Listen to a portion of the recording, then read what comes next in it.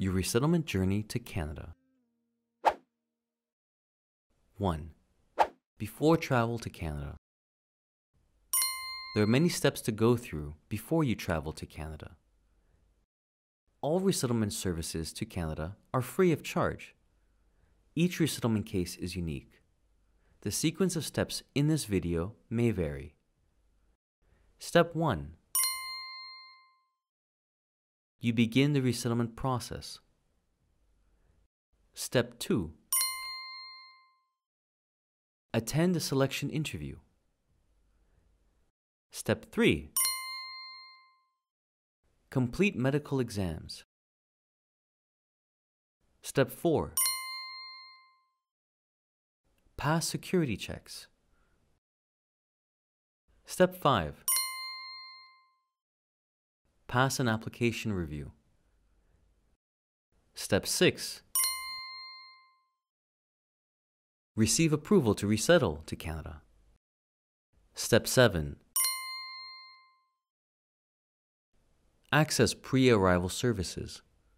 Regardless of your settlement program, all permanent residents who resettle as refugees in Canada have access to pre-arrival services. These are free in-person and online services that can help you prepare for life in Canada before you arrive. Step 8.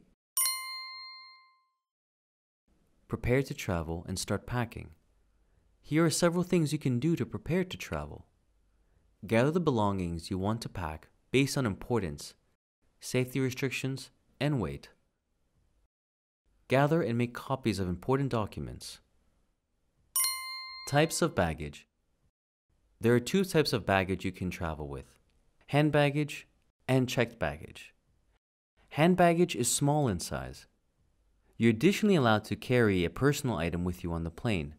It is a small item, such as a laptop computer in a bag, a briefcase, a purse, or a small bag. Passengers can bring their baggage and personal items into the airplane.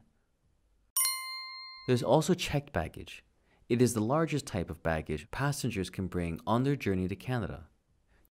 You will collect this baggage at the end of your flight. Add something to your checked baggage to recognize it easily, like a tag or colorful ribbons. As you start packing, ensure that your checked baggage meets the size requirements established by the airline. You can find the size by measuring the height, length, and width and adding them together. After your bags are packed, you will need to weigh each piece of luggage using a scale. Airlines have restrictions on how many kilograms per bag are allowed. The number of pieces of baggage allowed per person can vary and is based on age. For instance, passengers under the age of 2 will not have their own seat on the airplane and therefore have different baggage allowances. Follow the baggage limits set by IOM or by the airline. They may not allow any extra baggage or heavy items over a certain limit. If you do not follow the baggage limits, the airline may refuse to accept your baggage. Things to leave behind. There are some things you are not allowed to bring to Canada. If you bring them to Canada and do not declare them, you may need to pay a penalty or face persecution when you arrive. These include the following: food, including meat, milk, dairy products, and fruits or vegetables; herbs, spices, and seeds; plants, soil, and wood; parts of animals, including skins; human bones; large electronic devices, including televisions and home appliances; vehicles; firearms, ammunition, and weapons; and drugs. Prior to your departure, you will be asked to sign your immigration loan document. The immigration loan covers your transportation fees from your point of departure to your final destination in Canada. Good luck with preparing for your travel to Canada.